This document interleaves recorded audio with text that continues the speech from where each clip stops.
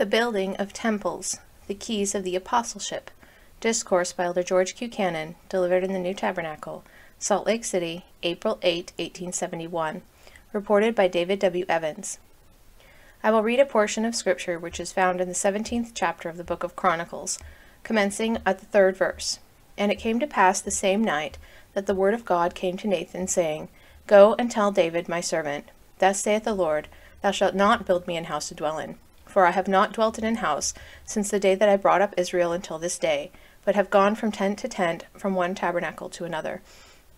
Wheresoever I have walked with all Israel, spake I a word to any of the judges of Israel, whom I commanded to feed my people, saying, Why have ye not built me an house of cedars?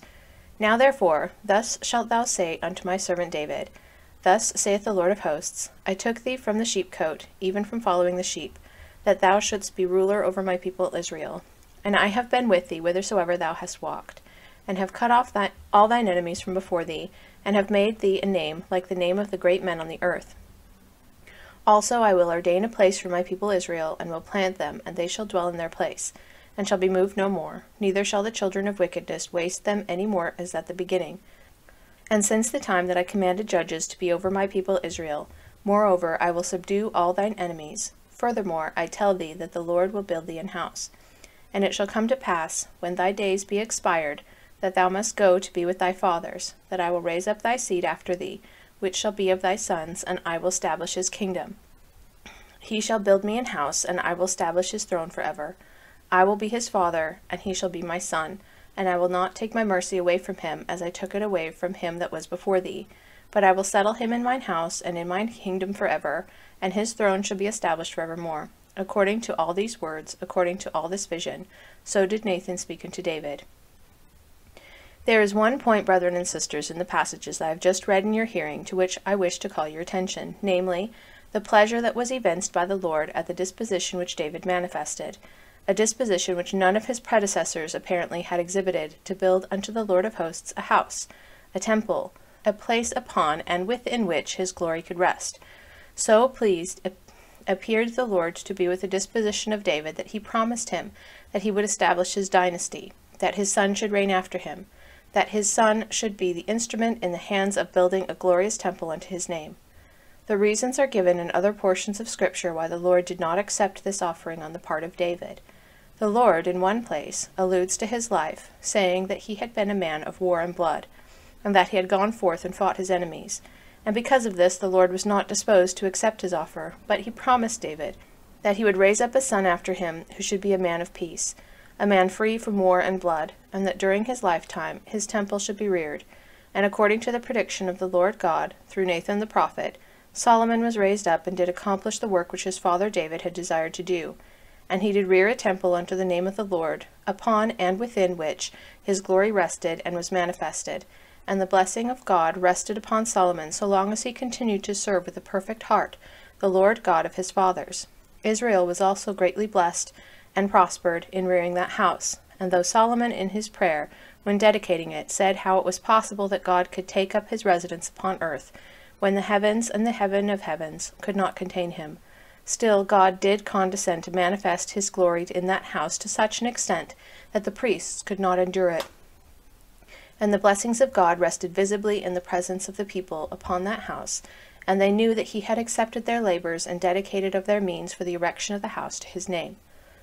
This labor appeals to us in a very peculiar manner. There is no people or community on the face of the earth today, except the Latter-day Saints, who think of rearing unto the Lord of hosts a temple, upon the same principle and for the same object and ends that the temple was reared in Jerusalem.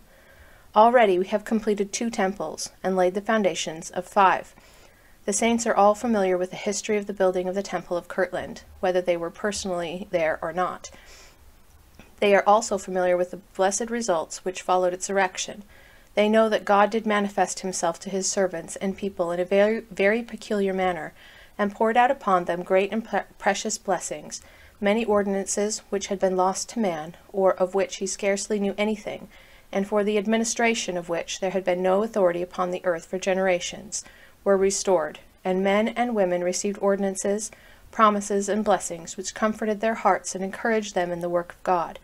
And not only were these ordinances administered, but additional authority was bestowed upon the prophet of God, who stood at the head of this dispensation. And also the completion of the temple at Nauvoo brought many blessings. That is, so far as it was completed, for the enemies of God's kingdom did not permit us to complete it entirely. But so far as it was completed, God accepted the labor of the hands of his servants and people, and great and precious blessings were bestowed upon the Church of Jesus Christ of Latter-day Saints for the faithfulness and diligence of its members in rearing that house. I have often thought of the shortness of the period after the death of Joseph, which was continued in building that house. He died, as you well know, or was murdered, on the 27th of June, 1844. Before 1845 had passed away, the saints were receiving their endowments in that house. The walls were completed, it was roofed, the spire finished, and the upper story so far completed that the elders could go in and administer in the ordinances of God's house, the sealings, washings, and anointings, and in the performance of those ceremonies and ordinances which were necessary for our growth, increase, and perfection as a people. And when it is recollected that all this was done in a very short period, over 1 year, it bears testimony to the zeal of the saints and the mighty exertions they made to fulfill the word of God, and the requirements he made of us as a people, that we and our dead might not be rejected. But we were not permitted to enjoy that house. We were not permitted to continue receiving blessings there. The enemies of God's kingdom were upon us, and we were compelled to abandon it and our homes, and it fell a sacrifice to the wickedness of the wicked, and it was burned with fire, probably a better fate than to have it stand and be defiled by the wicked. We now have to commence again the erection of another temple. For many years the foundation of one on this block had been laid, and the saints have labored upon it to some extent, but it has not been pushed forward with very great rapidity. There have been reasons for this, good and weighty reasons. It is desirable, when we build another temple, that it should not fall into the hands of the wicked, as those we have already built have done, but that it should stand as an enduring monument of the faith, zeal, and perseverance of the Latter-day Saints, in which the ordinances of God's house and kingdom may be administered through all coming time. There seems to be a spirit now resting upon the servants of God to push this house forward to its completion, and I doubt not that this spirit will be received and cherished by the saints throughout Utah Territory, and throughout the world. Judging by my own feelings on this subject, and by the expressions of those who have alluded to it, I confidently believe that a spirit is resting upon the people to receive the counsel that is given concerning it, and to carry forward the work to a speedy completion. There are many reasons why we should do it. It is true that God in his mercy has permitted us to build another house, which we call the endowment house, and in which we have received many ordinances and blessings, and there are several which cannot be attended to in the endowment house. They must be postponed until the temple is completed, in which the elders and men of God who bear the holy priesthood can go and administer the things of God, and have them accepted by him. This of itself is sufficient to stir us up as a people to exceeding great diligence in pushing forward this work. When David announced his intention to prepare the means for the building of the house that should be erected by his son Solomon, he accumulated everything that could be prepared beforehand, so that when Solomon should come to his throne after his decease, he might be full-handed and have abundance wherewith to commence the labor of building. To accomplish this, David called upon Israel to come forward and exert themselves, and they did so, so we are told, and had exceeding great joy in contributing of their means for the erection of that building. Of course there is no objection to the Latter-day Saints doing the same. Still, that requirement is not made of us at the present time. All that we are required to do is to obey the law that God has given unto us, that is, to pay our tithing. It has been said, and I do not doubt the correctness of the statement, in fact I may say I am fully aware and conscious of it, that if this people would pay 1/10 of their tithing, this temple could be pushed forward to completion very speedily. As a people we have been very negligent in paying our tithing. There are doubtless many exceptions, but as a rule we have not complied with that law with the strictness which we should have done. Now, however, there is an opportunity for us to compensate for our shortcomings in the past, and to go with zeal and energy to rear this house, so that there may be a temple of God in our midst, in which ordinances can be administered for the living and for the dead.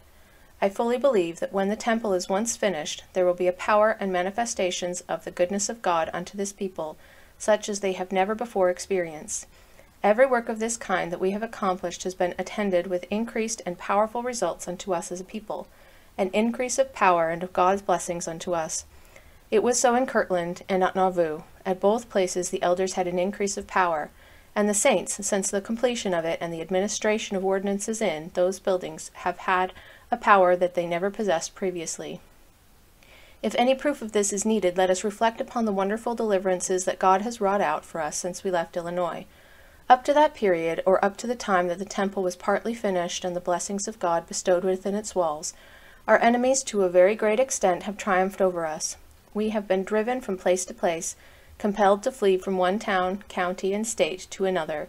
But how great the change since then! We started out a poor, friendless people, with nothing but God's blessing upon us, His power overshadowing us, and His guidance to lead us in the wilderness. And from the day that we crossed the Mississippi until this day, the 8th of April, 1871, we have had continuous success and triumphs.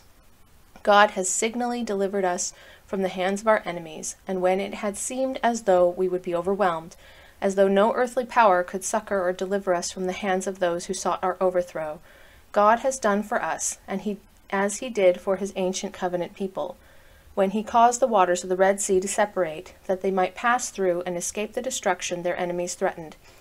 So have we been in as remarkable a manner delivered from apparently overwhelming difficulty and danger. Whence, I ask my brethren and sisters, has this power come? Whence has it been derived? I attribute it to the blessings and the power and the authority and the keys which God gave unto His saints, and which He commenced to give in the temple at Nauvoo. The elders of Israel there received keys, endowments, and authority, which they have not failed to exercise in times of extremity and danger. And clouds have been scattered, and storms blown over, and peace and guidance, and all the blessings which have been desired have been bestowed upon the people, according to the faith that has been exercised. Others may attribute these things to other causes, but I attribute them to this, and I feel to give God the glory, and I trace these deliverances to the power that the elders received in that temple previously. I fully believe also, as I have said, that when this and other temples are completed, there will be an increase of power bestowed upon the people of God, and that they will thereby be better fitted to go forth and cope with the powers of darkness, and with the evils that exist in the world, and to establish the Zion of God never more to be thrown down. I know that there is a feeling in the breasts of many that this sort of thing is fanaticism. This is characteristic of the age of unbelief in which we live. God in the minds of this generation is removed far from them. He dwells as at an illimitable distance from man, and is not supposed to interfere with his affairs. Man, they think, is left to work out deliverance and salvation according to his own wisdom. And there are a great many people, it may be said, a great many nations, who do not believe that God interferes at all with matters on the earth. They think of and speak about Him, but it is a mere form and tradition with them. Very few believe that He interferes directly with the affairs of men. Of course, when such belief is prevalent, or rather when such unbelief prevails, the idea of building a temple or temples to the Most High God in which ordinances shall be performed for the living and the dead strikes the people as something strange and fanatical. But let me ask, what was the object of building a temple in the days of Solomon? What was the object of rebuilding it after its destruction by Nebuchadnezzar? Why was it that Ezra and the Jews who were within him in Babylonish captivity were strengthened to go forth to rebuild the temple of God at Jerusalem? We read in the Scriptures that God's blessing rested upon them.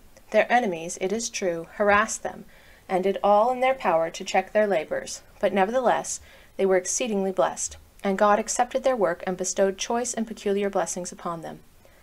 When Jesus came to the temple, still stood in Jerusalem, but it had become defiled. He was so angered on one occasion on this account that he took a scourge of cords and beat out the money changers and others who had defiled it, and upset their tables, and in this visible manner showed his anger at the defilement of his Father's house. We read in the Revelations that the time will come when the tabernacle of God will be with men on the earth. How shall we, as men and women, prepare for this? One of the prophets says, "And the Lord whom ye seek shall suddenly come to his temple," showing that there will be, at some period or other, a temple or temples built on the earth to which God will come. I have often thought, in reflecting on this subject, how careless mankind are in relation to the future. We are born on the earth, where family relationships that are most desirable are formed. Parents have their children whom they love beyond expression. These children grow up and form associations in life and raise families, and these relationships are the most tender known to the human heart. There is nothing so much calculated to make life desirable as the relation of parents to children and children to parents, husbands to wives and wives to husbands, and many a man, when he loses his partner, loses all the hope that he has. His heart sinks within him, and he feels as if life was undesirable, and instances are not rare of men, though through grief on this account, having their lives shortened, and so, with the other sex, sometimes through the loss of a husband, a woman's heart will break, and she will go down to an early grave. And yet, in the midst of the world, where all these tender ties and emotions exist, there is no preparation for their perpetuation. The people do not believe that they exist beyond the grave. Imagine, if you can, a state of things where all these relationships are utterly destroyed, and all mingle in one common herd. This is the kind of heaven that many people believe they are going to. I have heard ministers say, "Oh, I will not know any relationship between myself and my wife hereafter. She then will be no nearer to me than any other woman, nor I to her than any other man. Our children will be no nearer to us than any other children, and we will live in this condition throughout the endless ages of eternity." This is a dreary prospect for any human being who has the affection of a husband, wife, parent, or child, a dreary prospect for that endless eternity to which we are all hastening.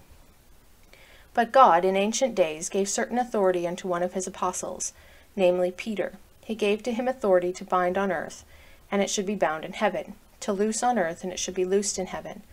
Where is this authority now? Shall we go to the Roman Catholic Church to find it? If it be there, it is not exercised. Shall we go to the Episcopal Church to find it? If it be there, they fail to proclaim it. Where shall we go to find a man who has authority to bind on earth and it is bound in heaven, as Jesus told Peter? Where shall we find a man whose acts will be thus recognized of God, and whose performances and solemnizations are confirmed by the heavens themselves? You travel throughout all the earth and mingle with the various sects who claim to be the descendants of the apostles, and you will look in vain for any claims to such authority. But come among the Latter-day Saints, who claim to be the original church restored to the earth again, who claim to have the authority of the apostleship, the same apostleship that was exercised by Peter, James, and John, and the other apostles, and you will find the authority to bind and loose on earth, and it will be bound or loosed in heaven. Claimed and exercised in their midst, it is claimed by the Church of Jesus Christ of Latter-day Saints that God has restored the keys of the apostleship, that he has restored the authority by which the ordinances shall be performed on the earth, that will bind man to woman and woman to man, children to parents and parents to children, so that these relationships which are so acceptable in the sight of God may not only exist for time, but may be perpetuated throughout the endless ages of eternity. This is the claim the Latter-day Saints make, and it is the authority they exercise. To claim the apostleship and authority without claiming and exercising its functions would be altogether contrary to the spirit and power of that office and authority when it was upon the earth in ancient days. Therefore, we wish to rear temples and administer ordinances, looking as we do upon this life as a state of probation in which we may gain experience and prepare ourselves for higher exaltation and a greater degree of felicity in the world to come. We build temples, and we administer and submit to ordinances, and perform those things within them, which will prepare us to dwell eternally with our God, with Jesus and the apostles in the heavens, where each man will have his family and kingdom. It is said that God is Lord of lords and King of kings. But how can he be King of kings, unless there be kings under him to give homage and pay respect unto him, and acknowledge him as their Lord and King? When God led forth Abraham, told him that as the stars of the firmament were innumerable, so shall his seed be. He proclaimed to him the greatness of his kingdom in eternity. He told Abraham that he should be a king over this innumerable host. For if Abraham were not to be king over them, of what use or glory would his posterity be to him? When God pointed Abraham to the sand and the seashore, and told him that it was as countless, so should his seed be. He told him in accents that could not be mistaken of the future glory of his eternal kingdom. And if all mankind attained to the same promises as Abraham, they also would have an innumerable posterity to reign over. As the prophet says concerning our Lord and Savior Jesus Christ, to the increase of his kingdom there shall be no end. It shall go on increasing with every cycle of eternity as long as time endures. There shall be no end to the increase of his kingdom.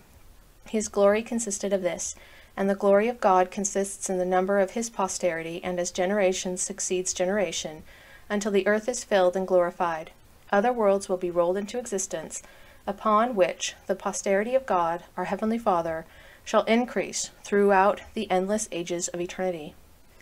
As it was said to Abraham and Jesus, so it will be said to the faithful sons and daughters of God. Hence the Latter-day Saints believe in the eternal nature of the marriage relation. When we marry, there is a power here to bind on earth, and it is bound in heaven. Men and women are married to each other for time and for all eternity, not as it is in this world until death shall them part, but that tie shall be as enduring as eternity itself, and there shall never be a time when it shall be dissolved. And to their increase there shall be no end, for this is the glory of God, and this is the blessing of God upon his faithful children.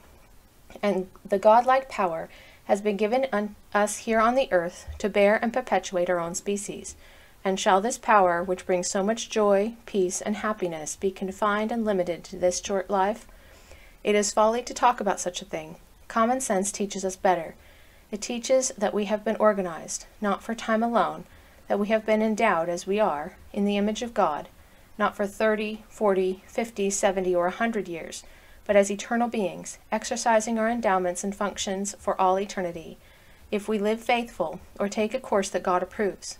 Therefore, there is a great sense, beauty, and godliness in the idea that God taught Abraham with respect to his posterity, becoming as numerous as the stars in the firmament.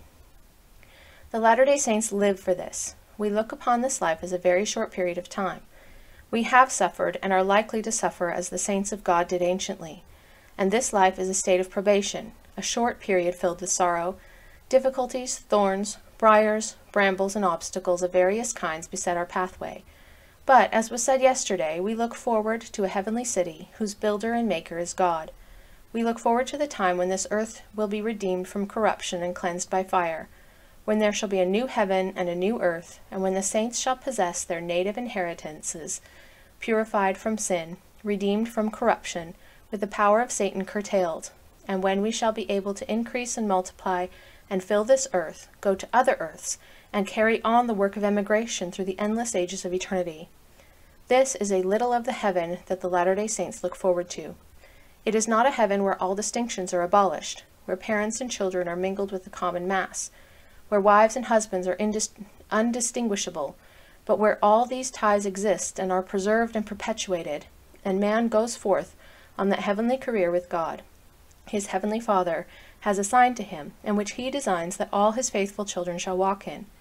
These are some of the reasons why we want a temple built. There are innumerable reasons why we should go forth with our might and rush forward this work. Let us push it to its completion as speedily as may be required, and God will bless us. He will make our feet fast in these valleys. He will give us increase, and make of us a mighty nation. Already he has set his seal upon us. Already he has given us the glorious privilege of bearing his name. Let us rear a house upon which his glory shall rest, and this shall be called by his name. This is required at our hands, that God may help us to accomplish it, and keep us faithful to the end, is my prayer, in the name of Jesus. Amen.